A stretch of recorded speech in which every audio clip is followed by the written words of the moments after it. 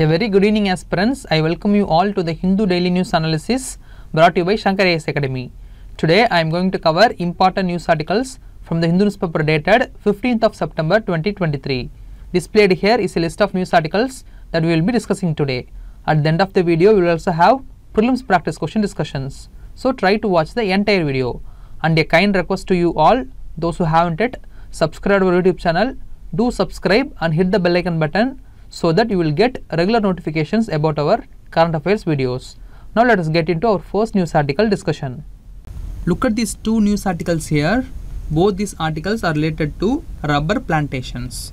Now let's take up the first article. Yesterday, the rubber farmers from the states of Kerala, Tripura, Tamil Nadu and Karnataka held a protest in New Delhi against the central government. The farmers have demanded a fair remunerative price of at least Rs 300 for a kilogram of natural rubber. Apart from this, the farmers also alleged that the policies of the central government are in favor of multinational tire manufacturers and it does not benefit the rubber farmers of India. Therefore, the farmers said that they should be adequately compensated in accordance with the increase in the cost of rubber production. Okay, this is all about the first news article. Now coming to the second article, this news article says that the rubber board is currently implementing a project to expand the area of natural rubber cultivation in the northeastern states. The project is implemented by the rubber board with the help of central government and the Automotive Tire Manufacturers Association. The executive director of the rubber board said that the project would bring 2 lakh hectares under natural rubber in the northeastern states except Sikkim. Note that the project also includes West Bengal state. Okay, this is all about the second news article. Now in this discussion, let us learn some points about rubber from an exam perspective. First of all, know that the natural rubber is a naturally occurring polymer. Here polymer refers to the class of natural or synthetic substance that composed of very large molecules. See, many of the materials in living organisms are made up of polymers. Apart from this, the polymers form the basis of many natural and man-made materials. Okay.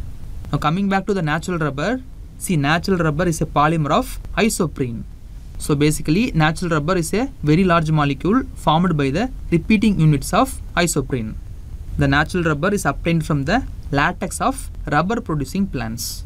Here latex is nothing but the milky white liquid that drips from rubber producing plants. See, the natural rubber is obtained primarily from the tree of Hevea brasiliensis, which is a tree indigenous to South America. During the late 19th century, this tree was introduced to several other countries in the tropical belts of Asia and Africa. Okay. Now coming to the climate requirements, see, the rubber is actually an equatorial crop. But under special circumstances, it is also grown in tropical and subtropical areas. Because of this suitability only, the Hevea brasiliensis is able to grow in tropical climate of India.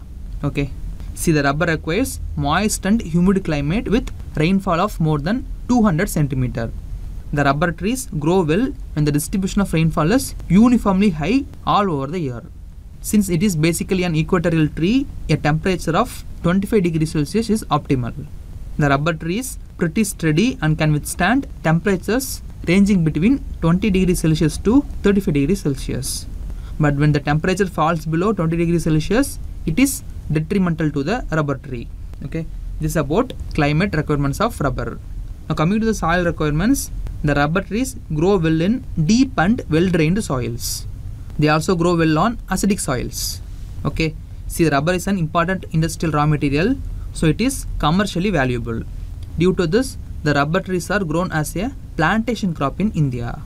See, plantations are a type of commercial farming where a single crop like tea, coffee or rubber are grown with the help of huge labor and capital. Okay. Now let us look at the rubber production in India. According to the NCERT book, in India, the rubber is grown mainly in Kerala, Tamil Nadu, Karnataka, Andaman and Nicobar Islands and Garo Hills of Meghalaya. See, these are the traditional areas. But currently, rubber plantations have been established in other areas also. And these areas are called non-traditional areas. These areas include Goa, Maharashtra's Konkan region, coastal Andhra Pradesh, Assam and Tripura. Know that Kerala accounts for majority of the rubber production in India. Kerala accounts for 75% of rubber production in India. and it is followed by Tripura, Karnataka, Assam and Tamil Nadu. Okay. Now when did the rubber cultivation introduced in India? See, the commercial cultivation of natural rubber was introduced in India by the British. In 1873, the British made an experiment of commercial cultivation of rubber at the Botanical Gardens of Calcutta. And after several years, the first natural rubber plantations in India were established at Tattekadu, Kerala in 1902. Okay. Now finally, let us see some points about rubber board. See, the rubber board plays an important role in the development of rubber industry in India. The rubber board has evolved from the erstwhile Indian rubber board. See, the erstwhile Indian rubber board was established under the Rubber Production and Marketing Act 1947. Then in 1954, the Rubber Production and Marketing Amendment Act was passed. This act renamed the Indian Rubber Board to Rubber Board. And as of now, the Rubber Board derives its power from the Rubber Production and Marketing Act 1947. So it is a statutory body. Note that the Rubber Board functions under the administrative control of Ministry of Commerce and Industry. The board is headed by a chairman who is appointed by the central government. Apart from this, the Rubber Board also has 28 members representing various interests of natural rubber industry. Note that the headquarters of Rubber Board is located at Kottayam, Kerala. Now coming to the functions of the Rubber Board. See, the Rubber Board is responsible for the development of rubber industry in India. The board assists and encourages research, development, extension and training activities related to rubber. In addition to this, the board also maintains statistical data of rubber in the country. Apart from this, the board also takes steps to promote marketing of rubber, and it also undertakes labor welfare activities. Okay, these are all some of the important functions of rubber board. And that's all regarding this discussion. In this discussion, we saw about various aspects of rubber and we saw some points about rubber board. See, this topic is very much important for your prelims exam. So revise all the facts that we discussed. Now with these points in mind, let us move on to the next news article discussion. Look at this news article from the science page. This article talks about the vagus nerve and the possible connection between vagus nerve dysfunction and long COVID. So in this discussion, we will cover the basics about vagus nerve and we will also understand the important points mentioned in the article. Now before looking at the vagus nerve, let us first familiarize ourselves with the parasympathetic nervous system. See, our peripheral nervous system is divided into two types, such as somatic and autonomic nervous system. The somatic nervous system consists of nerves that go to the skins and muscles, and this nervous system is involved in conscious activities. The autonomic nervous system, on the other hand, consists of nerves that connect the central nervous system to the visceral organs such as heart, stomach and intestines. And this nervous system is involved in unconscious activities. See, the autonomic nervous system is further divided into two types, that is sympathetic and parasympathetic nervous systems. The sympathetic nervous system is often referred to as the fight or flight system. Its primary function is to prepare the body for action and to respond to stressful or challenging situations. On the other hand, the primary function of the parasympathetic nervous system is to regulate the body's rest and digest responses. It also helps conserve energy and promote relaxation after periods of stress or activity. I hope you understood about the peripheral nervous system of our body. Now having covered the basics, now let us take up the vagus nerve. See, the vagus nerve forms a key part of the parasympathetic nervous system. As you can see in this image, it is not a single nerve but a pair of nerves that start from the brainstem, and it is the longest cranial nerve. It passes through important parts of our body like neck, heart, lungs, abdomen and digestive tract. As it travels through the body, the vagus nerve regulates swallowing, vocalization, breathing, heart rate, blood pressure, digestion, immune responses and the microbiome of our intestines. See, vagus nerve being a bidirectional nerve, it helps the brain and the body to communicate with one another. See, due to the wide variety of functions performed by the vagus nerve, many in the scientific community believe that triggering the vagus nerve will help treat many health conditions. Okay, these are all some of the basic points about the vagus nerve. Now let us see the applications of vagus nerve stimulation or triggering. See, people use implantable vagus nerve stimulators to treat epilepsy and depression. In this, the trigger stimulates areas of the brain that are responsible for seizure and mood. People also use non-invasive stimulants like the one shown in the image to trigger the vagus nerve. In addition to treating epilepsy and depression, the vagus nerve stimulation is also used to treat inflammation. And note that research is underway for the use of vagus nerve stimulation to treat various diseases like migraines, polycystic ovary syndrome, alcoholism, arthritis, Alzheimer's, multiple sclerosis and gut disorders. Okay. Now having seen the application of vagus nerve stimulation, now let us see the relation between vagus nerve and long COVID. Here what is long COVID? Long COVID refers to a condition where individuals who have recovered from the acute phase of COVID-19 continue to experience a range of symptoms and health issues. See, long COVID can last for several weeks or months after initial infection. Common long COVID symptoms include fatigue, shortness of breath, brain fog, chest pain, joint pain, and loss of taste or smell. See, recently scientists have found that people who suffered long COVID also had vagus nerve dysfunction, and there is also increasing evidence that symptoms of long COVID are linked to effect of the coronavirus on the vagus nerve. To put it simply, the long COVID hinders the function of vagus nerve. So the scientific community believes that symptoms of long COVID can be addressed by stimulating the vagus nerve. They said that stimulating the vagus nerve will prevent the effect of long COVID on vagus nerve. Okay. And that's all regarding this discussion. In this discussion we saw about the vagus nerve, then about the functions of vagus nerve, then we saw about the vagus nerve stimulation, and finally we saw some points about the relation between long COVID and vagus nerve dysfunction. Now with these points in mind, let us move on to the next news article discussion. Look at this news article here. This news article is about the National Judicial Data Grid. Yesterday, the Chief Justice of India announced that the data related to cases in the Supreme Court are made available on the National Judicial Data Grid. See, earlier only data regarding the subordinate courts and the high courts were available in the grid. But now, the data related to cases in the Supreme Court are also made available on the grid.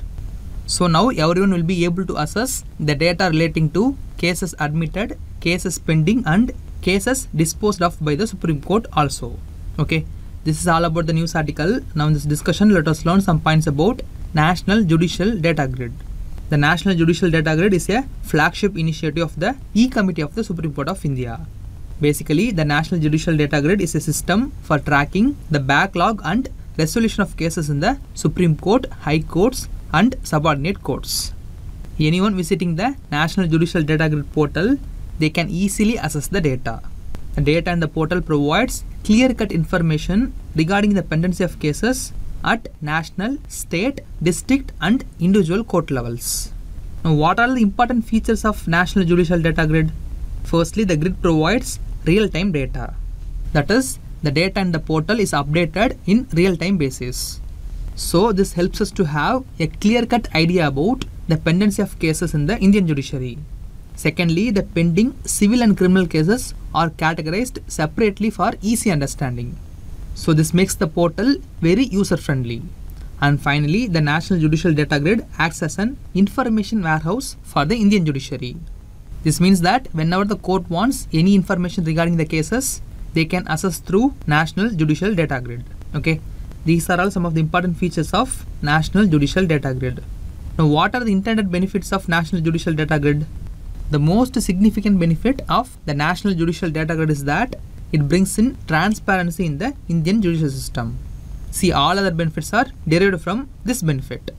The transparency brought about by the National Judicial Data Grid will help the people to monitor Indian judiciary. This will make the judiciary more responsible and it will bring down pendency of cases. In addition to this, the transparent data available in the National Judicial Data Grid will help policymakers to take informed policy decisions. Apart from this, data will help the Indian judiciary to better manage its limited workforce. This in turn ensures efficient use of resources and it will also bring down pendency of cases. Finally, the transparent availability of data will make the people more empowered. And what will the empowered people do? See, the empowered people will start asking questions on the judiciary. So this will make the judiciary more accountable to the people. Okay. These are all some of the intended benefits of National Judicial Data Grid. See, based on the data available in the National Judicial Data Grid website, I have displayed some data regarding the pendency of cases in the Supreme Court. Just make a note of it. And you can use the data in your mains answer. And that's all regarding this discussion. In this discussion we saw about National Judicial Data Grid, then about the features of National Judicial Data Grid, and finally we saw some points about the benefits of National Judicial Data Grid. Now with these points in mind, let us move on to the next news article discussion. Look at this editorial here. Recently, the presidency of the COP28 of the UNFCCC has called for an agreement. The agreement is about a global target regarding renewable energy. The target is to triple the renewable energy capacity from current levels by 2030. And this was also a hot topic in the recent G20 summit that was held in India. This is the background of this editorial. Now in this discussion, let us understand the important points mentioned in the editorial. Now first, let us understand the definition of renewable energy. See, according to the UN definition, renewable energy is an energy derived from natural sources. As we all know, crude oil is also derived from natural sources. But the advantage of renewable energy over the crude oil is that the energy sources of renewables are replenished at a higher rate than they are consumed. On the other hand, the crude oil can be replenished. From this point, we can observe that the renewable energy is sustainable in nature. Some of the examples of renewable energy sources are solar energy, wind energy, hydropower, geothermal energy, bioenergy, etc. As we saw at the starting of the discussion, an agreement is going to be tabled at the upcoming COP28 meeting to triple the renewable energy capacity from the current levels. Now, why we need to triple the target of renewable energy production? There are various reasons for this. Now let us understand the reasons one by one. Firstly, renewable energy is an important weapon to fight climate change. As we all know that in the COP27 Paris Summit, world leaders agreed to limit the global temperature from rising beyond 2 degrees Celsius above pre-industrial levels by the end of this 21st century. But the latest synthesis report of the UN says that the world is not on the track to achieve this goal. So it is necessary to triple the renewable energy target in order to achieve Paris Agreement goal. Secondly, shifting to renewable energy will protect the countries from geopolitical shocks and inflation. The recent UN report says that about 80% of the global population, that is about 6 billion people, lives in countries that are net importers of fossil fuels. So if there arise any geopolitical tensions like coups or wars, it affects the energy security of the net importers of fossil fuels. Therefore, raising the renewable energy capacity will benefit the countries that mostly relies on imports of fossil fuels. Thirdly, enhancing the renewable energy production will benefit rural people and poor. See, most of the villages in backward areas of the world lacks access to electricity. This is due to various reasons like energy insufficiency, presence of hot terrains, and so on. In such places, the renewable energy will play a significant role. For example, we can create wind or solar power generating plants in local areas, which in turn provide energy security to the poor and rural people. And fourthly, renewable energy is important to fight pollution. According to the World Health Organization report, about 99% of people in the world breathe the air that exceeds air quality limits. So the polluted air severely threatening the health of the people. And it is estimated that more than 13 million deaths around the world each year are due to avoidable environmental causes, including air pollution. As we all know, currently the world is mostly relying on fossil fuel to get electricity. And this is the main reason for high pollution in the world. Therefore, enhancing the renewable energy production becomes more important to fight air pollution in the world. Okay. And fifthly, enhancing the renewable energy production will also create additional employment. According to the International Energy Agency estimates, every dollar of investment in renewables creates 3 times more jobs than in the fossil fuel industry. So enhancing the renewable energy production will help the countries to address unemployment. Okay, these are all some of the advantages we will get out of tripling the renewable energy capacity. Now moving on to see about the current renewable energy capacity of the world and India. See, in 2021, the global installed capacity of renewable energy sources was stood at 3026 gigawatts. That is, the renewable energy accounts for 39% of the total energy generation capacity. But the problem is that in total electricity generation, the contribution by renewable energy sources was only 28%. And this shows that there is leakages in production. But now we are speaking to triple the renewable energy capacity target by 2030. So to meet this target, we need to achieve the renewable energy generation of 9000 gigawatt from current 3026 gigawatt. This means that we have to add about 6000 gigawatt of renewable energy capacity between 2022 and 2030. Okay. Now coming to the data of renewable energy capacity in the world, see the chart here shows the renewable energy capacity addition from 2013 to 2023. This data is sourced from the International Renewable Energy Agency. Here we can observe that the renewable energy capacity addition was almost stagnant between 2013 and 2019. In 2020, there was some rise. But due to COVID-19 pandemic, the renewable energy capacity addition again dipped in 2021. And currently there is some rise, but it is not sufficient to meet the tripling of renewable energy capacity. So the world needs to increase its pace of addition of renewable energy capacity to meet the target. Okay. Now coming to India specific data, India stands 4th globally in renewable energy installed capacity, and it is the 3rd largest producer of renewable energy. In COP26, India has enhanced the target of 500 gigawatt of non-fossil fuel based energy by 2030. But this is not sufficient to meet the tripling of renewable energy capacity. See, to tripling the renewable energy capacity, India would need about 717 gigawatt of renewable energy capacity by 2030. But the target of India stood at 500 gigawatt. So India also needs to enhance its renewable energy capacity to meet the tripling target. Okay, this is all about the data of renewable energy capacity in the world and in India. As we saw earlier, tripling of renewable energy capacity will provide various advantages. But there are some challenges that are left behind the countries in achieving the tripling target.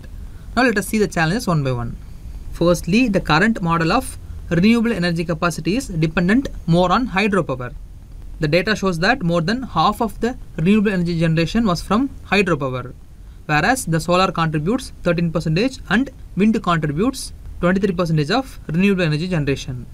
The problem here is that with the current model of hydro-based energy generation, we can't able to achieve the tripling of renewable energy target. This is because the construction of hydropower plant requires years and years. So probably we can't able to construct the hydropower plants in short term to meet the tripling target by 2030.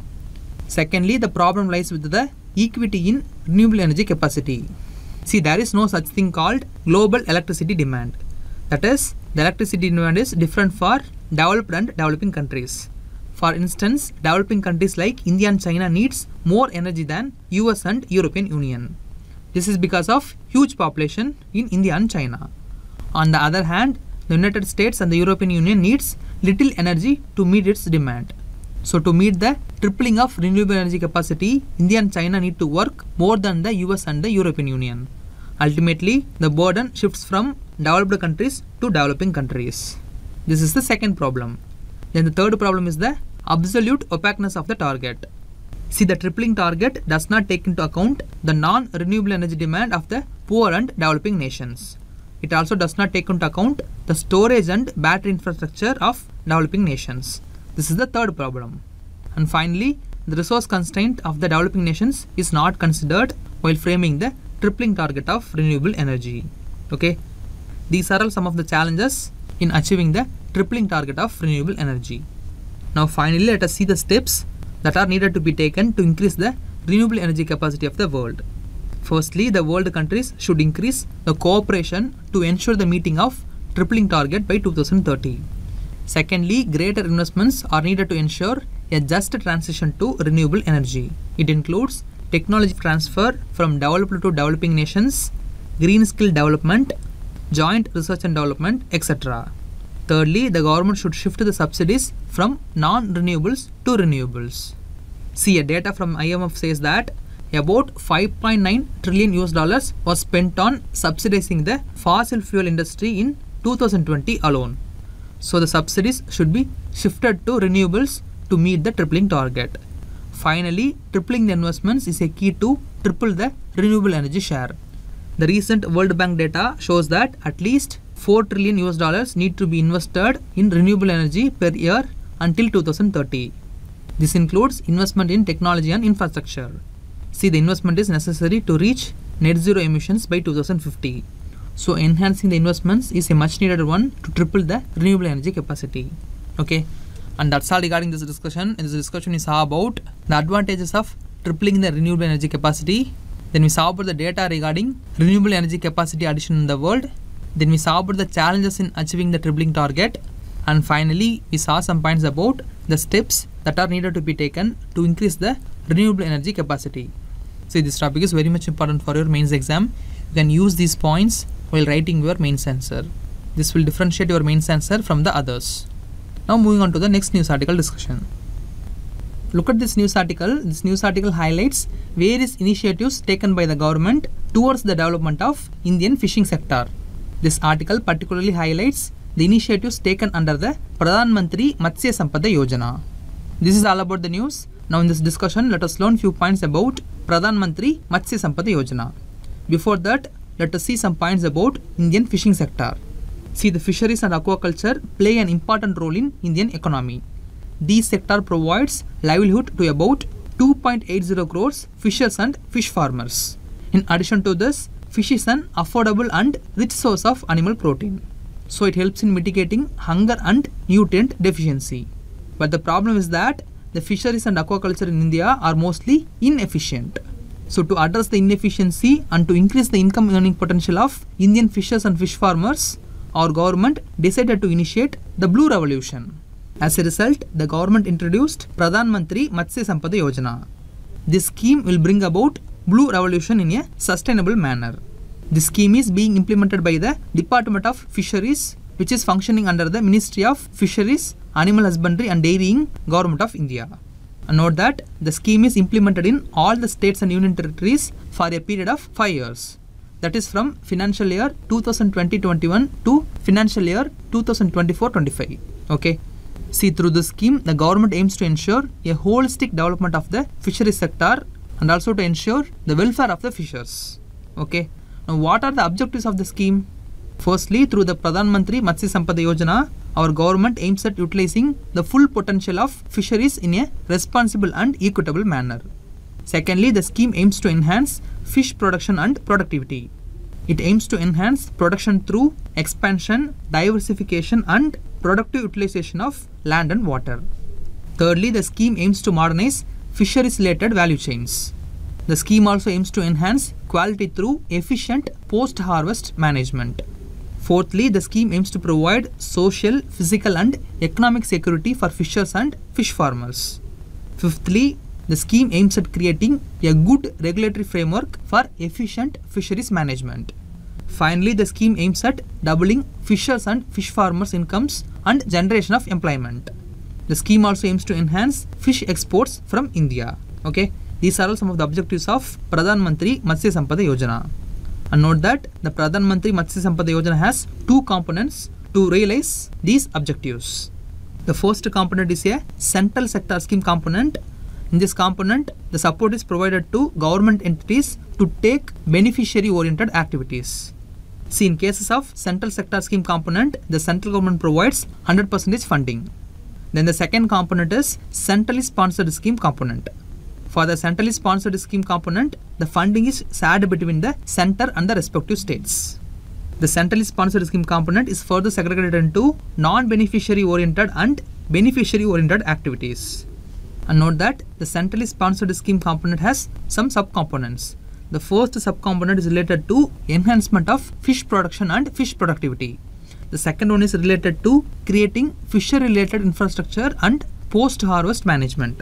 And the last one is fisheries management and regulatory framework. Okay, these are the two main components under the Pradhan Mantri Matsya Sampada Yojana. And that's all regarding this discussion. In this discussion, we covered important points regarding Pradhan Mantri Matsya Sampada Yojana. See, this topic is very much important for your prelims exam. So revise all the points that we discussed. Now with these points in mind, let us move on to the next news article discussion. Look at this editorial here. This editorial is about New Post Office Bill 2023. Recently, the bill was tabled in the Rajya Sabha. Because of this only, this editorial here is written. This article speaks about some of the important provisions of New Post Office Bill 2023. So in our discussion today, we will understand all the important points mentioned in the editorial. First of all, know that the new Post Office Bill 2023 repeals the Indian Post Office Act 1898. See, previously the role of Post Office was restricted only to the mail services. But the new bill has changed the role of Post Office to become a vehicle that delivers a variety of citizen-centric services. So according to the new bill, the post offices will provide mail services and it will also focus on delivering citizen-centric services. Okay. Now moving on to say about the important provisions of the bill. Firstly, the bill enhanced the role of Director General of Postal Services. See, under the Indian Post Office Act 1898, the Director General has powers only to decide the time and manner of delivery of postal services. And the charges for postal services are notified by the central government through various notifications. But the new bill has done away with this provision. Under the new bill, the Director General can make regulations regarding any activity necessary to provide postal services, including fixing charges for postal services. Apart from this, the Director General can also make regulations on supply and sale of postage stamps and postal stationery. See, this provision is very important because the parliamentary approval will no longer be a condition for revision of charges for any service offered by post office, including traditional mail services. Okay, so the postal department can now respond quickly to market demands. And various initiatives of India Post to dispense citizen-centric services will now have a strong legal framework. Okay, this is the first important provision of the bill. Secondly, the bill brought in some powers to intercept postal shipments. See, previously the postal interception may be carried out by the central government, state governments or any other officer specially authorized by the governments. The grounds for the interception was public emergency, interest of public safety and tranquility. But now the new bill lists few grounds on which interception of a shipment transmitted through post can be carried out. Such grounds include security of the state, friendly relations with foreign states, public order, emergency or public safety, and contravention of the provisions of new Post Office Bill 2023 or any other law. See, according to the new bill, the interception will be carried out by an officer empowered by the central government through a notification. The bill also empowers the officer to open or detain the intercepted item. Okay. See, this provision has both good and bad thing. The good thing is that it will arrest possibilities of smuggling and unlawful transmission of drugs through postal services. And the bad thing is that there is no similar legislation for courier firms. See, India Post has a share of less than 15% of market in courier or express or parcels industry. So this provision only detains any item in the course of postal transmission, but it does not take into account the courier firms. Okay, this is the bad thing. Okay. Now coming to the third important provision, the new bill provides standards for addressing on the items, address identifiers and usage of postal codes to the central government. See, this gives a boost to India's digital addressing vision. See, digital addressing is nothing but replacing physical address with a digital code using geospatial coordinates to identify a specific premise. It is a futuristic concept and it can ease the process of sorting and facilitate accurate delivery of mails and parcels. This provision may even facilitate the delivery of parcels by drone as it is being experimented in some countries. Okay, this is the third important provision. Finally and most importantly, the new bill has done away with the provisions of exclusive privilege provided to the central government. See, previously the Act provides that wherever the central government establishes posts, it will have the exclusive privilege of conveying letters by post as well as incidental services like receiving, collecting, sending and delivering letters. But the new bill does not contain any such privileges. Previously, the Act provided for the issuance of postage stamps as per the rules prescribed by the central government. The bill also states that the postal office will have the exclusive privilege of issuing postage stamps. Okay, these are some of the important provisions of the new Post Office Bill 2023. And that's all regarding this discussion. Now with these points in mind, let us move on to the next part of the video, that is to discuss preliminary practice questions. Today we are having 3 questions. I will solve 2 of them and 1 will be a quiz question for you. Look at the first question. This question is regarding pendency of cases in India. Look at the first statement. In the Supreme Court, the number of pending civil cases exceeds pending criminal cases. Now look at this chart here. Here you can see that the number of pending civil cases exceeds pending criminal cases. So first statement is correct. Now coming to the second statement, more cases are waiting to be heard by the 9-judge bench than the 7-judge bench in the Supreme Court. Again, look at this chart here. Here you can see that there are more cases left before 9-judge bench when compared with 7-judge bench. So second statement is correct. Now coming to the third statement, the Delhi High Court had the highest number of pending cases in India with 10.3 lakh cases awaiting resolution. See, this statement is incorrect because it is the Allahabad High Court which has the highest number of pending cases in India with 10.3 lakh cases awaiting resolution. So third statement is incorrect. Here only first and second statements are correct. So the correct answer for the question is option B, only 2. Moving on, let's take up the second question. This question is regarding National Judicial Data Grid. Here 3 statements are given. We have to find how many of the statements are correct. Look at the first statement. The National Judicial Data Grid was built as part of phase 2 of e-courts project. See, this statement is correct.